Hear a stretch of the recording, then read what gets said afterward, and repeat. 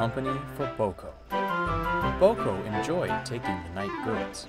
The evening air was crisp, and it was nice running with no other engines around. Best of all, the trucks were too busy sleeping to cause any mischief. One foggy evening, he arrived on the other railway right on time. He parked his trucks and made his way to the shed. The yard was big, but BoCo never had any trouble finding his way. Tonight, however, the fog was so thick he had completely lost his bearings. "Strange," he muttered to himself. "I'm certain the sheds were around here."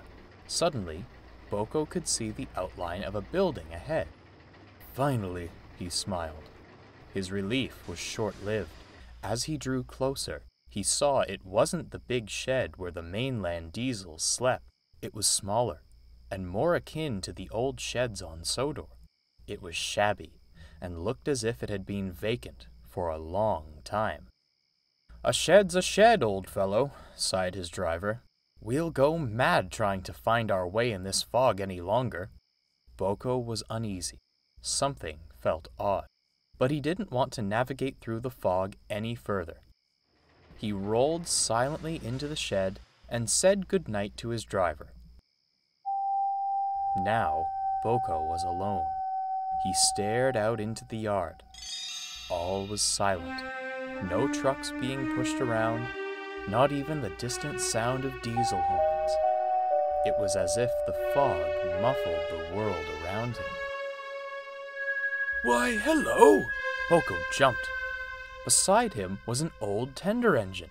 His blue paint was marked with soot, and his face was smudged. Dark, heavy bags hung under his eyes.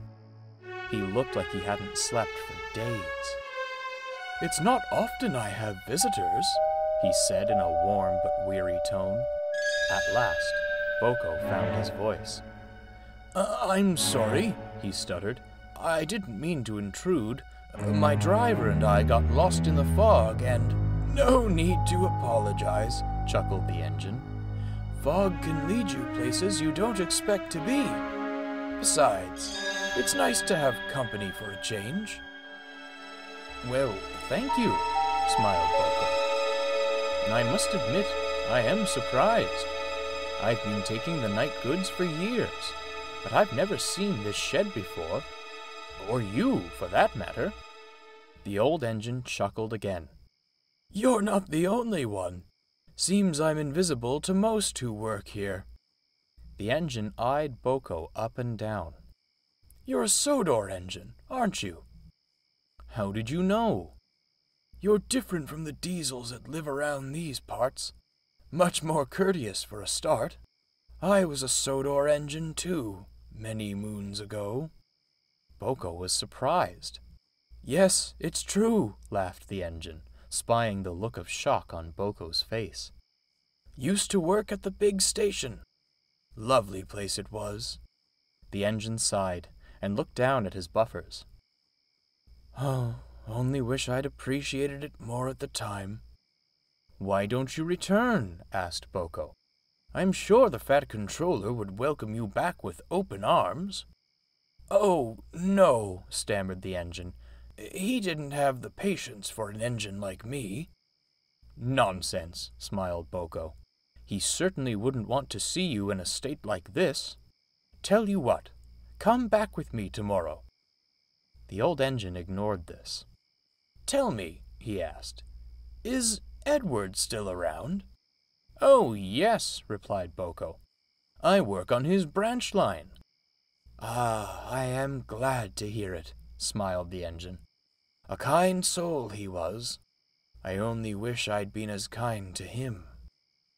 "What did you say your name was?" asked BoCo. "Oh, it's getting late," yawned the old engine. "We'd better get some sleep now. We'll finish our chat in the morning." BoCo was curious why the engine wouldn't answer his question, but had to admit he was feeling drowsy, and it wasn't long before he fell asleep. BoCo's sleep was anything but peaceful. All night long, he dreamt of scrapyards. Old engines were lined up in the sidings. their shadows dancing in the flicker of the cutter's torch. A violent red light illuminated the inside of a shed, and all BoCo could hear were the muffled pleas for mercy, drowned in the sound of searing metal. BoCo woke with a start. It was daylight now, the fog burned off by the morning sun. He breathed a sigh of relief that his dream was over. "I hope I didn't keep you up," he said, addressing the old engine.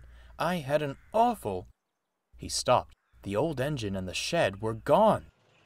At that moment, two of the mainland diesels rolled past.